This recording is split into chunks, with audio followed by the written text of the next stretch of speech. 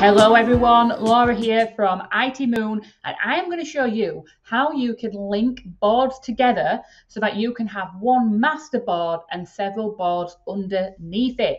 So I'm just going to show you a quick example of what I mean, and then you can decide if you want to watch the rest of the video and find out how to do it. So let's just say you've got several boards. So for me, in this example, I'm saying we've got lots of different client boards, but you might have several project boards. You might have several boards for each department, etc. And then we're going to have a master task list board. So this is our master task list board. And what we want it to be is that we don't have to, if we put a task on here, that we don't then have to go in here and put it on there as well. Or we don't want it that we put a task on here, task on another board, task on another board, and we got to keep logging into all the different boards. We don't want that. So instead, what we're going to do is make it so that, let's just say you create a task list on here, just literally add in some random text in this here. There we go. Here we go. We've got a task. What we want it to do is that now we don't want to just have to keep messing around and copy that over on over here, or we don't want to have to mess about then putting it back on another board, and yes, just mess about. So instead, all we're going to do is when I add my name onto this, so I put the name Laura, what it does, it automatically copies it over, and if we click on here, dashboard, dash cards testing, we can see it's already created it on here for us. Then we can even make it so that when we click a button, what it does, it marks it as complete here, moves it over, and then in the previous board that we was in, if I just load that back up, it's also moved it over. So what we're going to do is show you how to do that in this video step by step, and then you can start using that in your business. Please don't forget to subscribe to the channel, and make sure if you've got any questions, just post them up and we'll happily answer them. And if you do enjoy the video, please let us know in the comments too. Now let's get going. Right then, so the first thing that we need to do to get started is we need to decide how we're going to use this. So what we want to do is create our two boards. So I have two boards here. So this is going to be my master to-do list. So as you can see, we've got the dash cards on it. We've got a to-do list, regular tasks, Alex, Laura, and completed. So this is going to be the master task board basically in this example. And then this is our client board. So in this scenario, if you're an agency like myself, you would have several client boards which you might share with the clients so that they can see what work you're working on. So they can see at any point what you're doing. But then it gets hard then because you've got to keep logging in to the different boards, don't you? So instead, we want it all to be on one board. So everybody's task from all the client boards is going to be on here. So obviously you will have more than one client board. This could work if you've got different departments, or you want to split up different boards. So you've got a social media board, or an Instagram board, a LinkedIn board, your CRM board, etc. And then you all want them to link in to your master board. So first things first, what we're going to do is on the board where we're going to create the cards originally, which will be on the client board in this scenario, we are basically going to go to automation at the top here.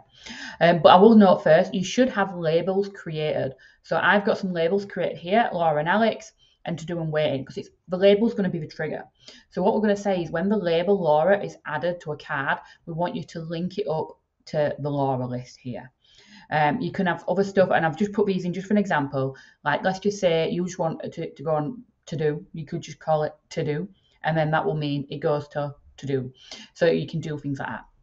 You should have your labels created already.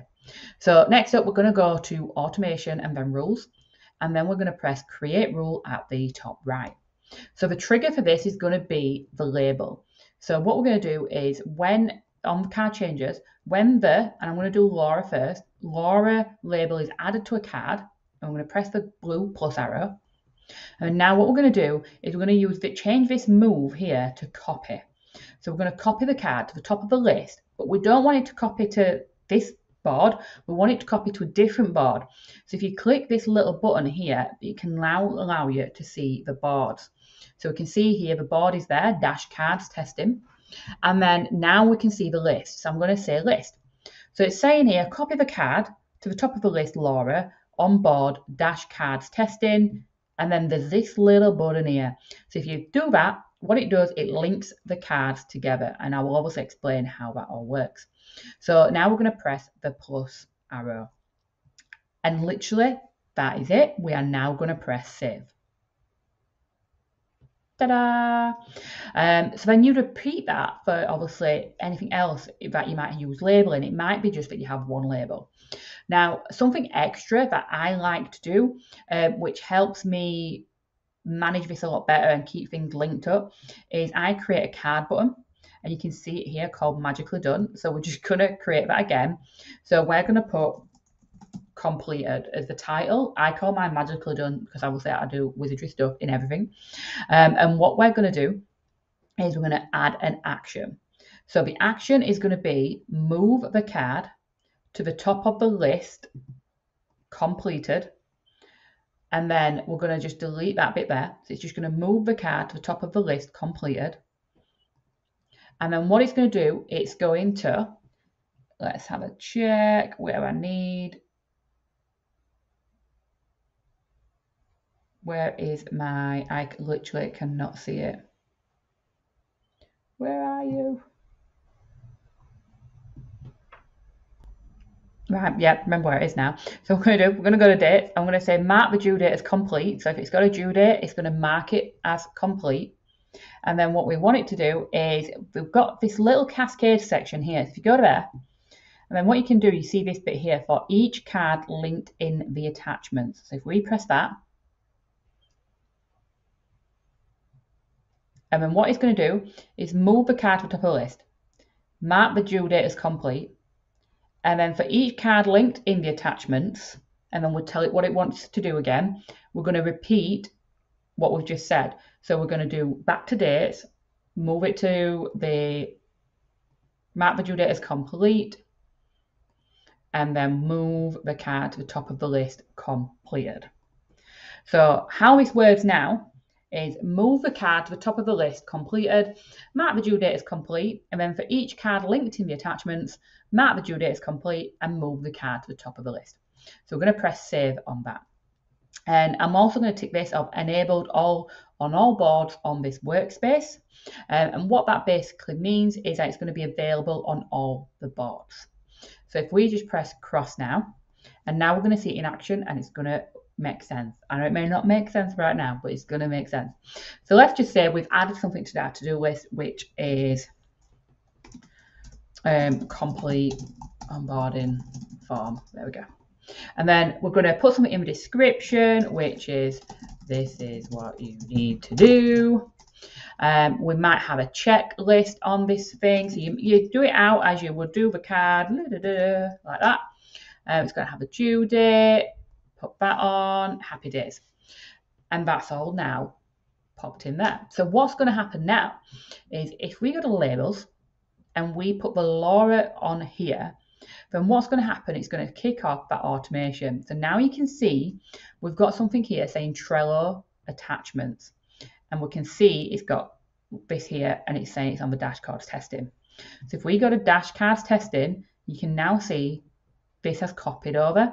It's copied over everything, the due date, everything that you need to do. Now, one thing to note on this, if we edit it here,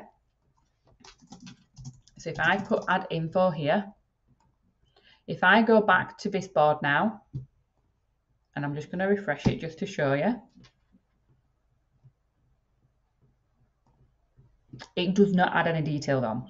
So what you need to do is make sure that you've got everything on this card before you move it over. And then you use one of them as the master one, really. So what we tend to do is we tend to put everything in here on the client board. And then when we're over here on our master list, this is where we might add further things in because we use this. But if we ever need to go to the client board, we can open it up in a new tab there, or just click on it and it directs us and it takes you straight to where that card originally was originated from. Now, why did we create this button of magic completed, shall I say?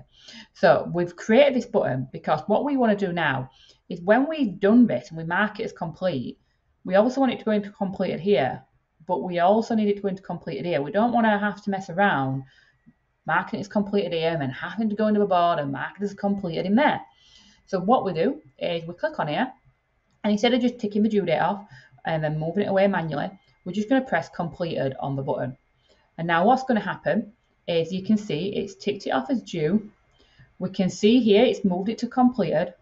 But if we go back to the other board, you can see it's done the same in there. So it links it up in that way. So obviously this makes it so much easier when it comes to managing your boards and making it so that you can connect things together. So of course you just got to remember that you can, if you do any edits after you've copied the card over, it doesn't copy them over, but it does everything else that you need it to do. You just use your one master board and then you're all sorted. So that's how you all do it. So there you have it. We've now created two automations to make this all work seamlessly. So we've made it so that if we put something on one board, it's going to copy it over to the other board. It's going to link them together so you can go back and forth as required. And when we click a button to mark it as complete, it'll mark it as complete in both boards. And this can really transform how you work with Trello and make you just fall in love with Trello. So I really hope you enjoyed the video. Make sure to subscribe, leave us a comment to how you found it. And obviously, if you want to check us out at itmoon.co.uk, please feel free to go over there. And if you haven't checked out the rest of the videos in this playlist, such as things such as how you create dash cards, how you actually just understand Trello and what it is, please go ahead and have a watch. So thank you very much for spending your time watching this video and have an amazing, magical day.